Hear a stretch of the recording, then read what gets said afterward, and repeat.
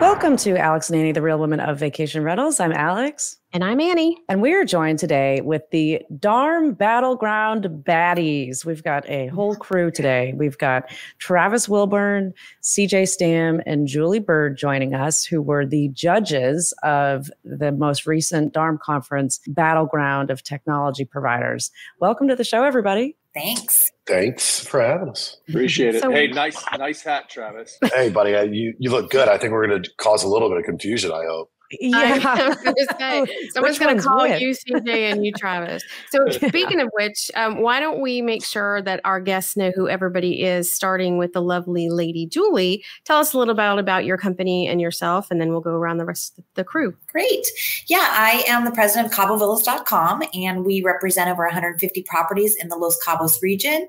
We are a part of Nocturne Luxury Villas, which is our parent company, and we have locations under the Nocturne umbrella in several different key markets that we try to go to places that have a heavy traffic of private jets. Sounds like good places. I've been with the company for 22 years, and that was my first DARM and my first Battleground, and it was a really good opportunity to learn more about what's going on in the industry. Great. Travis? I'm Travis Wilburn, the founder of Stay Charlottesville, which is a tourism and hospitality group in Charlottesville, Virginia, which is a vacation rental company, event venue, and a couple of other things. And then also started a thing called the Hunter Collection that has some of the best people in properties from all over North America, professional vacation rental managers, and little brand and loyalty project that we've created. So Hunter Collection leads us over to CJ. Who's wearing a hat? Who's wearing a hat? I am a proud member of the 100 Collection. Thank you, Travis, for putting that together, too. CJ Stam, Southern Comfort Cabin Rentals, Blue Ridge, Georgia. We manage about 200 homes there. I've been in the vacation rental space since 2006. Started with acquisition of 2 homes and just kind of grew from there. Started managing some of the houses next door. Turned into a vacation rental company, turned into buying a company, turned into building homes, turned into a real estate company. I'm full circle right back to just management and having a really good time. Oh, that's great. Well, I think between the three of you, just an incredible wealth of knowledge and experience in this industry. So makes sense why you would be the judges. You're using a lot of the technology and know quite a bit about it. But before we get started, we're going to go through the list, just if anybody was not at DARM or didn't see the battleground of who was part of this competition. It was AI, Adaptive, AirDNA, Beyond, Guesty, Key Data, Price Labs, Rentals, Top Key, Vintori, and Wheelhouse. And Key Data was the one that won. And I believe all three of you had Key Data in your top 3. And that's how the judging was done. Curious to know, what was it about Key Data that you all agreed was worthy of being in that top 3? Yeah, for me, it was the use of that dashboard that they're developing. I don't think it's in process yet. We're not using it yet. But the ease of being able to see your data all in one screen instead of poking around from report to report. It's a heavily used system for my company, and having the additional tools of being able to look at stats at the same time really is a game changer for us. I look at it from a lens of what property managers really need if it's not already in their tool belt. A construction worker doesn't show up without a hammer, and what's going to be the next hammer? I think one of the things that always slightly puzzles me is how tough it is to actually take an internal look at your data to understand what's going on. A lot of companies, we got to remember 17,000 vacation rental management companies in the US alone. They don't have a great vision into what's actually going on. They're just, receiving reservations from here or there. But I think if you've got a great platform, a great booking engine, this is a tool that would be the hammer that you would need to add. And so that's why it was an easy number 1 for me. Part of my judging process is always kind of what Travis just said. What is the company presenting that is not just a feature enhancement, but it's also something that the manager can put to use immediately that's going to make sense. It's actually going to help them. I'm a big bandwidth guy. I like to think of things, what's going to help me buy some time back, either myself or someone on my team. That's the only way you're going to scale or become more profitable. And if you're either one of those things, you're typically going to be better for your customer. And with Key Data Dashboard, we were already looking at data rails to see if we could pull this kind of information from multiple places. So when they presented something that was already in our stack, like we use Key Data Dashboard every day, if you're going to give me something that I would be going somewhere else to get, but you're going to put it in something I'm already using, now that's a feature enhancement I can apply immediately. Just like both of them, I did actually get a notification, I will say, that beta is about to launch. So that's great.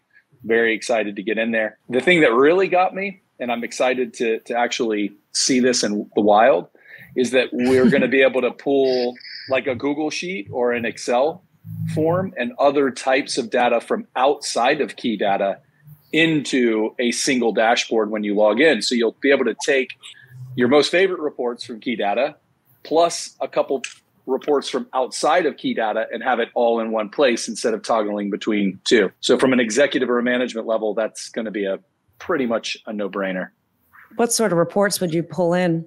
Or what platforms are you pulling other reports in from? Great question. We have a forecast revenue algorithm that we use in Excel as an example. And I would love to be able to see that. We also have a little bit different pacing model that we use outside of key data. I would love to see that pulled in. Once we get in there, I'm sure there will be other things that are possibly in the PMS, several PMSs that you log into right now that have kind of a neat 3 or 4 screens that are presenting some data from inside the PMS. If you could also put that into key data, that would be great. So we're really excited to see what it will do once it's in the wild. One thing I want to add to that is, insights from maybe your revenue system, any dynamic pricing system, because key data, once you've got enough property managers plugged into it, when you look at your benchmarks and your comp sets you're competing against, you're looking at what the market trends are for professionally managed properties, but you aren't able to pull in what the OTAs are doing and what their occupancy levels are. And that you can pull from like a Beyond Pricing or another pricing tool. I was going to ask you about that, Julie. Market like Cabo being international, I know Key Data hasn't had the data points and they haven't had a lot of participation in the international market, but do you feel like they've got enough penetration right now to be able to give you enough data points that you can complement with, again, Wheelhouse or Beyond or one of the other pricing tools? Absolutely. But it took an effort on my part to get the other companies to get on board with key data. And I really did a big campaign on that and got a lot of property managers to join into key data so that we could have good reporting. Yeah. I'm just glad that I spoke before CJ or in between. So it's like you got the smart people on that one. No, I mean, it's a tool built for professionals, and it's one of the cleanest data sources out there right now. And so I think it's an easy one for us to support as a group for sure. Just to set the scene for our listeners that maybe haven't been to DARM or haven't seen one of the battlegrounds, I mean, these companies, when they get up there, it's a little nerve-wracking, right? I mean, they've got you three there, and I've seen some other judges in the past. Travis, you've always been part of it. Were you part of it last year too, CJ? 5 years, I think. Both CJ of you been 5 years? Sure. Wow. Yeah, both of us have had the privilege of doing this for 5 years, and it's been fun to go through the progression. I would hate to be on the other side. Yeah, I mean, I would too. We've seen some very awkward ones in the past before. I've watched several of the presenters, the same ones year over year over year, that have steadily improved, and there's some that have just, one-hit wonder. We've had a couple of those too. Did you all coordinate before going up on stage and taking the chairs on the questions that you were going to ask, or is it just in the moment what hit you and using your industry knowledge to dissect the presentation that was shown? It's funny. This year, it was all professional companies presenting. And by professional, I mean companies that have been in our market, I think, they're all known companies. Well, Adaptive was new. Adaptive was one of the newer ones. Was that the only new one this year? I think Top Key was. Yeah, Top Key. Yeah, both of those guys, though, have been around for a year and a half or so and been kind of going to the conferences and what have you.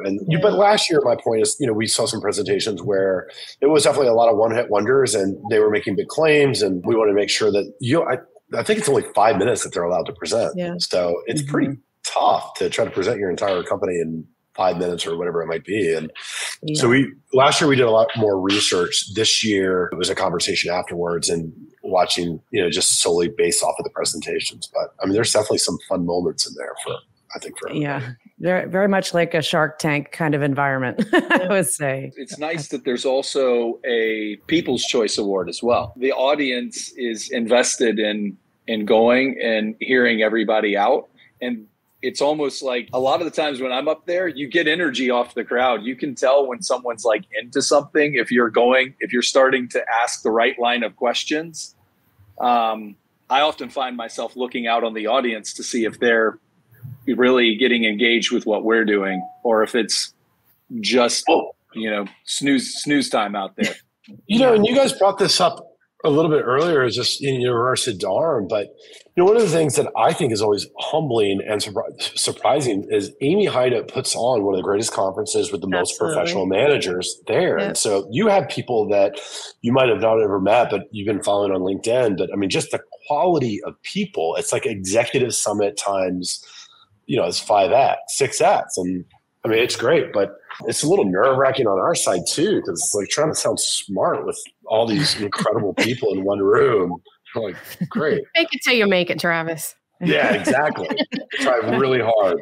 That was kind of the reason why with like Top Key that I didn't put that in my top 3, is because I believe that system could be really good for somebody who's just starting out or doesn't know how to have a sweep account or doesn't know things in the industry that most people that are at DARM would have already known, kind of just the level of property managers that were there. Yeah. So maybe there needs to be 2 categories, like maybe one for like the people coming in, just starting out, or like the professionalized ones. But I think, Travis, I asked you off camera, and kind of this goes to Julie and CJ. Right after COVID, that was when we saw like the biggest influx of new providers, new technology, and advancement. And one of the things I feel like we could all agree on is that there's been more advancement within the vacation rental space than there has been in the hotel space in probably 20 years. I mean, some of the places are still using their technology from the 80s and haven't really adapted much because there's just such a big infrastructure in the hotel world. But do you think that there's a slowdown in the amount of technology that's being offered, or that the technology is just being more dialed in on specific skill sets, topics, areas, instead of just being broadly across like the entire ecosystem of vacation rentals? In short, yes. I think the traditional softwares that we see, the guides, the guest view guides or what have you, we're going to see a lot of slowdown on that front. But you see a lot of optimization on these larger companies that are independently owned right now. Try not to say anything to hurt anybody's feelings, but some of the private equity groups are more worried about bottom lines right now than anything else. So there's also a slowdown on that front. But you do see a lot of private companies that are either going to merge or better themselves by all means. And I think it's going to be a race to the finish. And that's fun. But that also being said, I think, AI adaptive is at the forefront by all means, but I've watched a lot of companies jump on the AI front in the last 8 months. And I think that's going to be really interesting to see probably this coming year, hopefully at DARM, if there is one. Let's hope that there is one, Amy Hideout. We all love it, but it would be amazing to see how many AI companies are out there doing some solutions to make our lives easier. And so I think you'll see a lot of investment on that front this coming year. Yeah, absolutely. And Julie, on AI adaptive, I think you're the only one of the 3 that is currently using it, but it is interesting to hear what they've done, and would love if you could just share a little bit about your experience so far in using that on your website. Yeah, I mean, we just, we went live last week, which is a portion of it. You kind of have to drip it out a little bit because it takes a little coding on your website to make it work properly. We haven't been able to really see the results yet, although we are seeing an increase in our online reservations on our direct website over the last week. What they do is they do a test group. So half of the traffic that comes into your site will see your site the way it was before, and then half of them will see it with the recommended properties. We've got it right now on our homepage and on each of the property pages to recommend based on the AI that Adaptive is powering. We'll be able to see the control group versus the not control group to see how the conversions were and how the results were, to compare the two, to be able to see the value of the AI-driven recommendations. I will say that, more than double the amount of reservations that we've had in the past week on our own direct website than we had last year for the same exact week. And that is saying a lot when we see that our web traffic is down from that time period. So we're hopeful that this is going to be a really good return for us.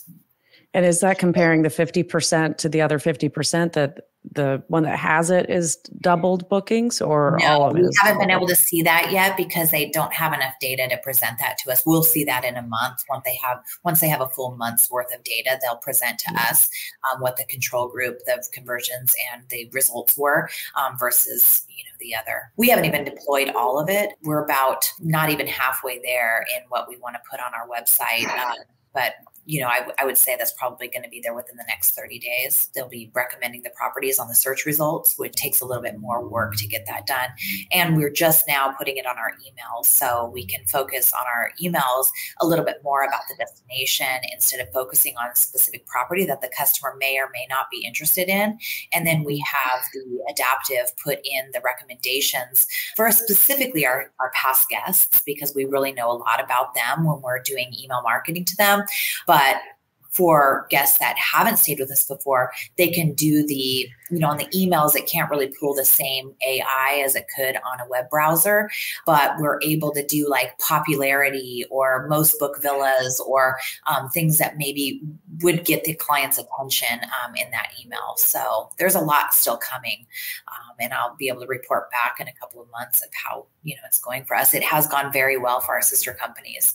We've got 2 of our other companies that are using it currently, and they are seeing some good results every time the control group performs better. I love that they rolled it out as a control group also, that whenever we did anything of, certain amount of significance on our website at Condo World, we always did that exact same thing. And it's such a better way to actually, make changes like that, because small things probably not, but I just feel like, a lot of cases when somebody launches something new, it's like, it's just the whole new, and now you can't go back and you don't know if it's really working or not. And not that you would discontinue using it, but it's just to get everybody ownership and understanding the value. It's great to be able to show that data. Yeah, absolutely. We've been impressed with what we've seen from the other companies. We'll be back in just a minute after a word from our premier brand sponsor, Turno. I'm Kanan Whited, and I've been a Turno user for about 2 years, and I have placed Turno and marketplace cleaners through hundreds of properties throughout 3 or 4 states across the country. I'd worked with cleaners for years, but I couldn't find cleaners that would understand the urgency that I wanted to have on damages. So cleaners would tell me that sheets were stained and needed to be replaced like 2 weeks after guests would be there, like finally when they would get around to doing the laundry. And by then I would have had already, rated the guests 5 stars, and so they had a great stay, and that they were a great guest. And meanwhile, they weren't.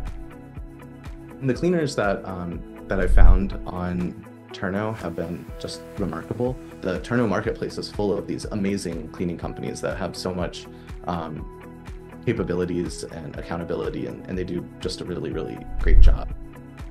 The first time I used Turno, I was set up with a cleaner and his team, and I came in and I trained them all on how to do the listings. Then the next day they didn't show up. But because I was on Turno, it was okay, because Turno knew that they weren't going to show up, and they pulled in another cleaning company. Turno customer support is like a huge team. There's literally hundreds of them. It's massive. Everybody's just like a great team over there. The customer service is really skilled in understanding the back end of Turno. What I appreciate a lot about the Turno customer service is that when you tell them when you're having trouble with something, they don't just write you back and tell you like step by step how to do it. Like they write you back and say, I did that for you, and if you want to do it yourself next time, this is how you do it. Through the automations available in the Turno app, I have been able to streamline and automate so much of my Airbnb business. The activities that you can handle and the automations that you can handle inside of Turno really do automate so much of the cleaning process, which has helped me save so much money and increase revenue.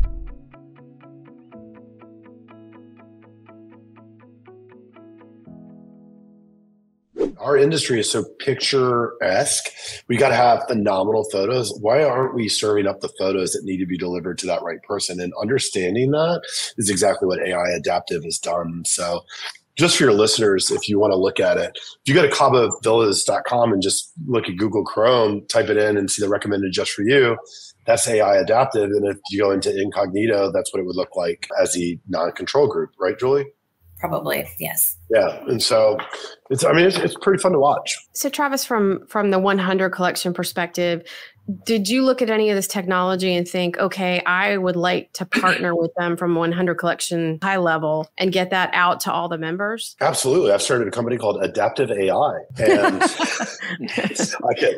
no, what they're doing is very necessary. And we are very closely paying attention to AI and how to apply that to our partners' websites. I mean, we're very just concentrated on who our partners are and how we can serve them. But I would argue that implementing a version of AI is quite necessary for the future of your business and also to optimize the people that you have on staff. And to what Julie said, I mean, it's 100%. It's delivering a better product to your guests, which is who we all serve. Yeah, I think in any of the conversations that we've had recently with PMS CEOs, we had Guesty and hostfully Margot and Barrett on the show recently. You know, the biggest things that they're talking about right now is how they're infusing AI within the software. I'm curious, I mean, Guesty was on that list. Was that what they presented? Was it the AI component? Do you remember? I think what they presented was pricing tool, within their platform, their software. And, you know, I mean, for me, that was just not even in the running because there are specific companies that are there for pulling data, and that's what their expertise is the revenue management side of things. We use Beyond Pricing, and I think that their algorithms have been around a long time, and they're really able to do a good job at predicting pricing. So Guesty was rolling that out, but I would say stay in your lane. Well, and I want to dovetail into that because we saw that with the RevMax with Streamline, and there's a big difference here. What Guesty built, I thought was phenomenal. I mean, it really was a very slick tool. The person from Guesty that presented did a very good job. The challenge is it couldn't be for everybody. Right. Right. But from an actual, if I were a Guesty user or I was considering Guesty, that would have been something that probably A, if I was on it, I'd say I want to use this, or B, if I was considering Guesty, I would want to know more about it in my valuation of that product. So. Right. Which leads me to a question. I'm glad you brought this point up, or you reference the all-in-one systems. One of the things that we're seeing is, and in talking with the PMSs, is a lot of people are trying to be all things to everybody. And I just don't know how that is a good way to write with problems. So Travis and CJ have an opinion here. Too many people are becoming these closed ecosystems where they say they have the best products. Right. For your listeners, here's what you need to ask. Ask how many developers each group has. Find out who they are. How are they resourced? Do they have enough resources? There's a lot of these things. We see these like shiny objects, right? But imagine if Elon just built a Tesla and they said, hey, good luck. But nobody knew how to change the tire. And that's actually what's happening in a lot of different companies right now. And so when you have this closed ecosystem and you also have this thing called profit that you need to make, they're going to pull back, and we're seeing more and more on those things break. And so what I would tell you and what I would argue for, I've yet to see a company that has a closed ecosystem where I would want every single piece of it, the all-in-one.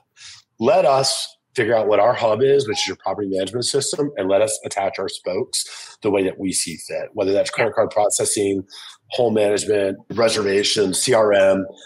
Open it up. I mean, I can add a lot more, but Julie or CJ, it's a hot topic. It deserves a whole different panel. It really could be a show. No, yeah, I'm glad you're passionate about it, Julie.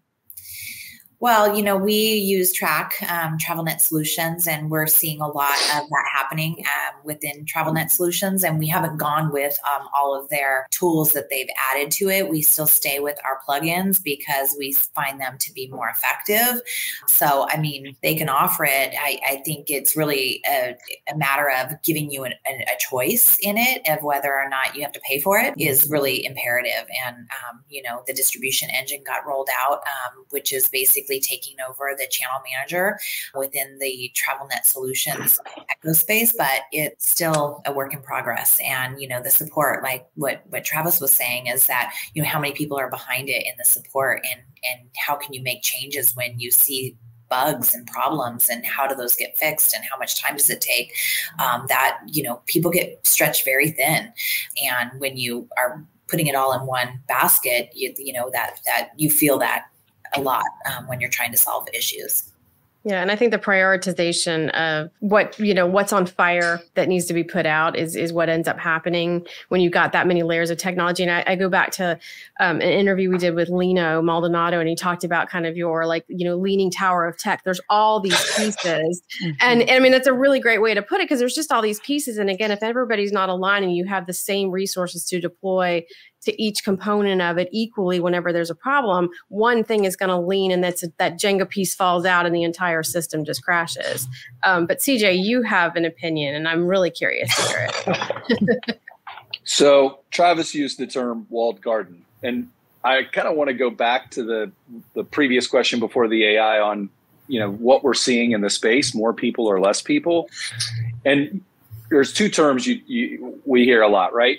A company wants to build a moat, right? They want to build their technology in such a way that it's hard for other people to catch up to them, right? And then you also hear the term walled garden, right? And from a property management standpoint, when you think of a walled garden, you want to think of a safe place inside the walls.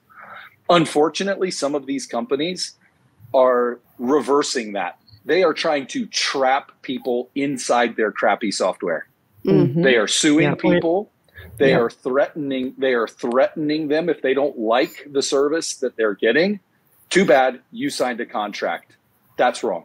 Right? And what that's going to do is it will shrink their moat, right? Yeah. And when the people from the inside will start busting down those walls, they're going to want to run from it.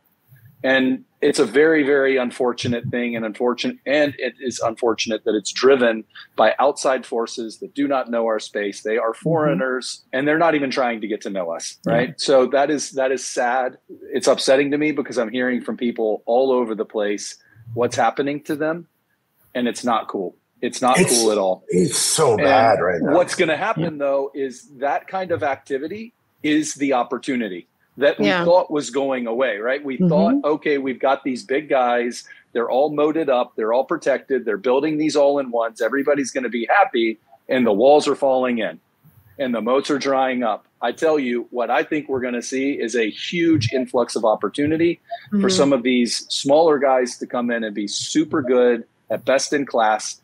And the next PMS system that will be the best is the one that's going to have that really robust core for reservations and financial accounting, and that allows us to bolt on the things that work the best. Or the guy that has so much gunpowder and so many developers that they can actually build a best-in-class all-in-one. Yes. And that are cool, that aren't going to be like, if you don't like that one feature that we signed you up for, we should let you out. Yeah, exactly. How's a homeowner in my program going to feel if I'm like, no, you can't leave? I was just thinking the same thing. I was going to ask you that, because, I mean, you think about it, like I definitely prefer the PMSs that are the modular based. You pay for what you actually want to use in it, not for the whole kit and caboodle that you're only using a portion of it. But when you first sign on, you think you need all of it, and then you realize you don't. But the contract terms, and it's not just software, there's other providers within the space, is ludicrous in a lot of cases, that if they're not doing a good job and you can't get out of it. I mean, if that was going to be my question, if you guys had a homeowner that was just completely upset about being on your program, you're not going to keep them in it, right? I mean, it's like, if you're not happy, leave. Oh, I mean, right, yeah. Or even they might love certain parts of what we do, but sure, I've done lawn care, and I've done lawn care bad.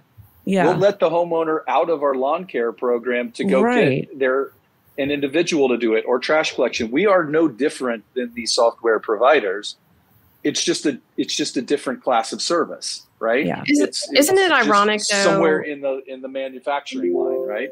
Yeah. And I think it's ironic that, as an industry, we talk about the individuality of, every manager operates differently, every market operates differently. But then here we have the technology coming in and saying, well, we can handle Cabo the same way we can handle the Georgia mountains, the same way we can handle New York City.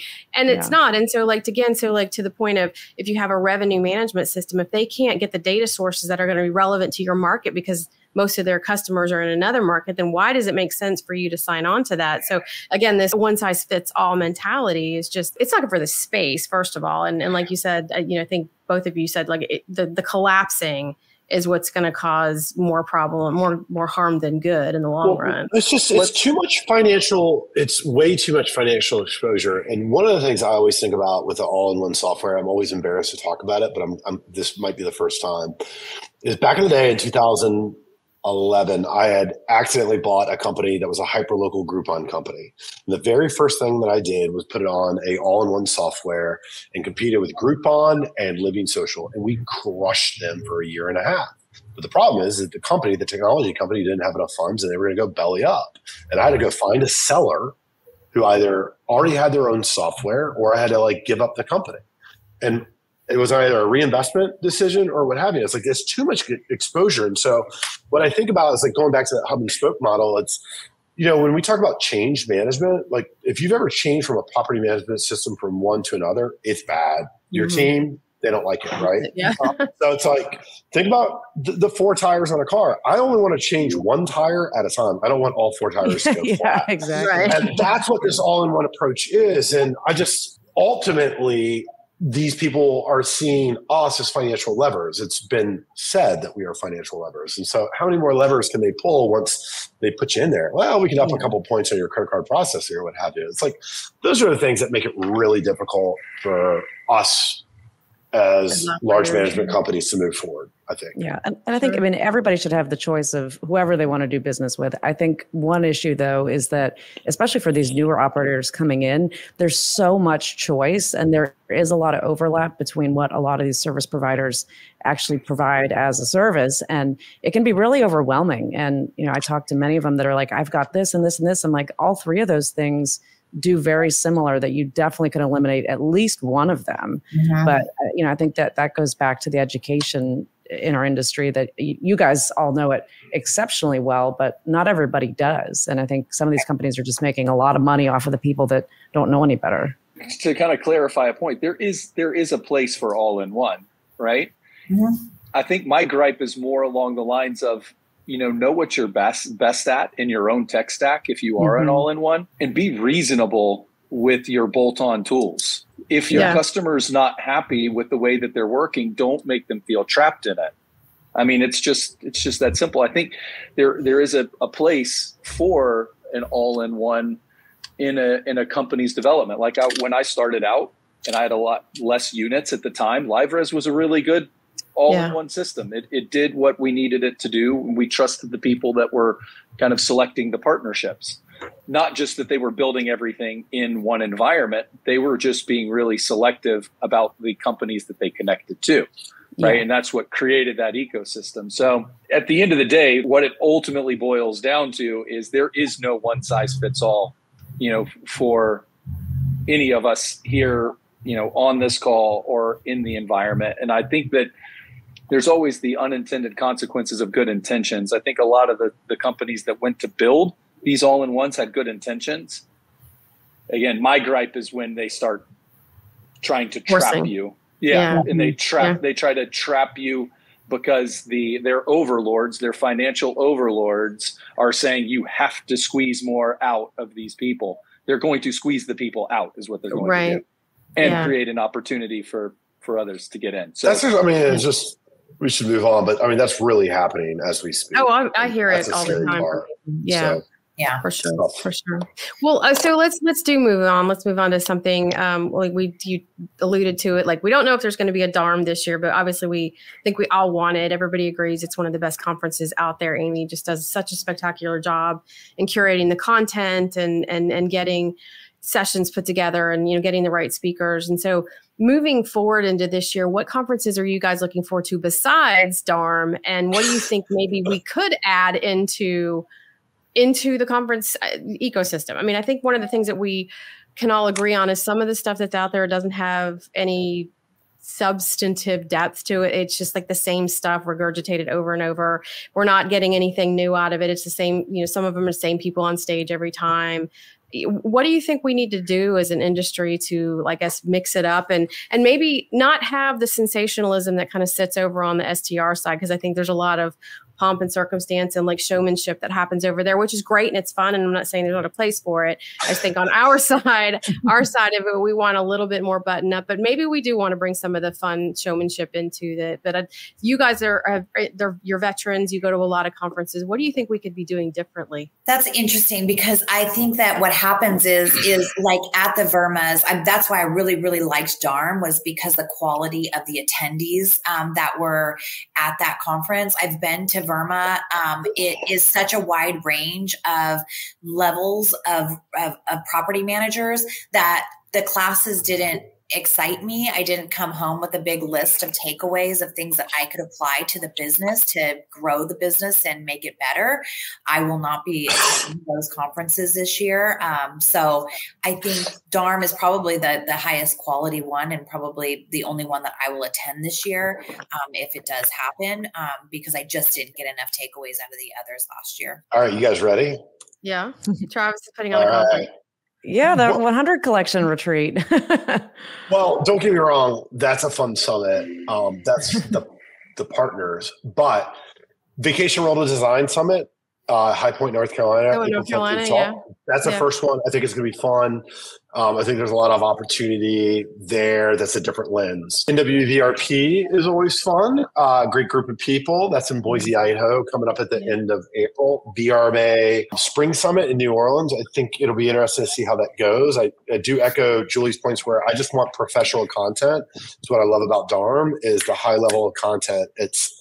I want to drink from a fire hose and I want to learn. I want big takeaways. Executive Summit though, high quality people, a lot of fun. I did just learn, I believe that Skift is putting on a conference or a short-term rental summit. There's always some high-level education there and interesting people. Yeah, are they doing it in New York again? Is it New York again? I believe I just literally got an email about it today. I flagged it and sent it to the team. And then, of course, we have a 100 Collection Partner Summit, which makes me nervous because I have to talk. And all right, hey, I'm going to DARM.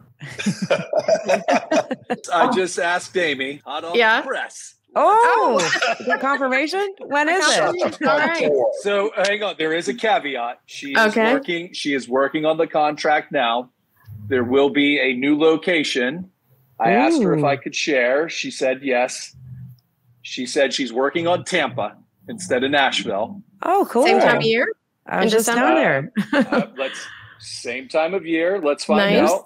I'll tell you what it is missing is any West Coast conferences. Yeah, you guys kind of get cut out quite a bit. It's too far. That's hard. That is hard. Well, I think that Cabo needs to host a conference for us to attend to. Maybe it's you know what conference I've heard is really good is Expo, and everybody keeps telling us that we need to go to that. I don't know if it's always in Cancun, but I know the last couple of years it has been. So that's on my radar potentially.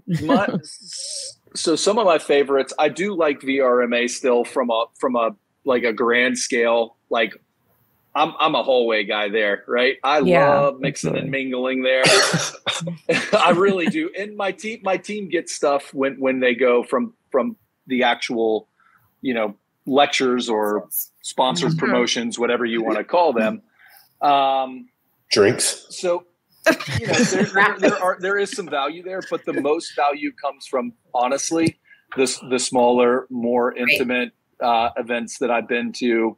A couple of Landau's events that I've been to were great, and with Steve Schwab, and then the Keystone events. Those were great. The partner summit that I went to at the 100 Collection was fantastic. I certainly hope you're going to do one of those again, Travis. Sounds like Julie's having us in Cabo. It's not that San Diego. That's not a bad idea. I think Alex and Amy could be their broadcaster. But I do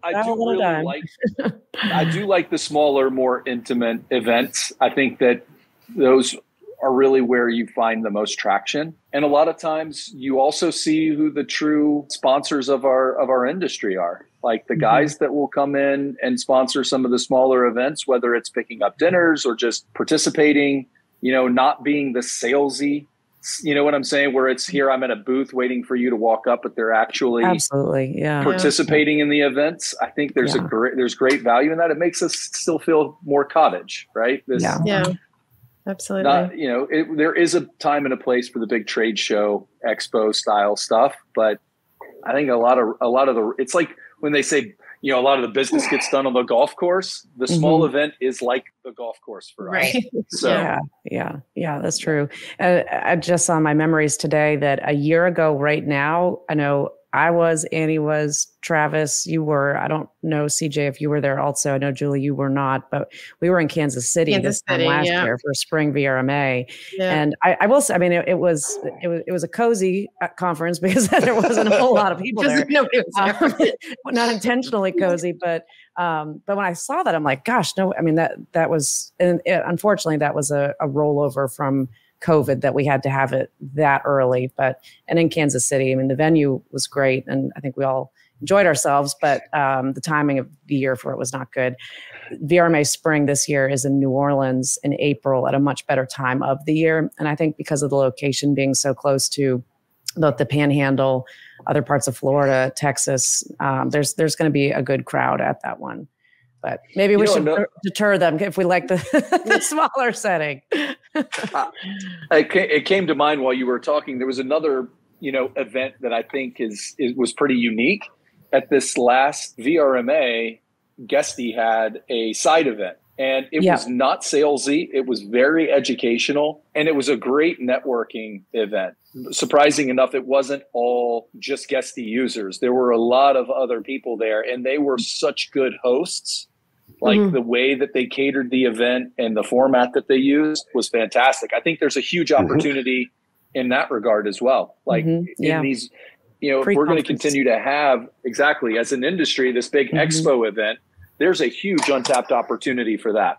Yeah. Right? Well, I know we're getting close to time, and I think we needed to wrap it up. Wanted to thank you guys for joining us, and I think we could have another conversation maybe in 6 months to see where, Julie, where your AI adaptive is gone and where the new key data dashboard is, and whatever, Travis, are you demoing it? whatever Travis is doing. Are we trying to do whatever you've got testing out there? Yeah, a couple of things. Yeah, we can revisit that. We got one right behind me.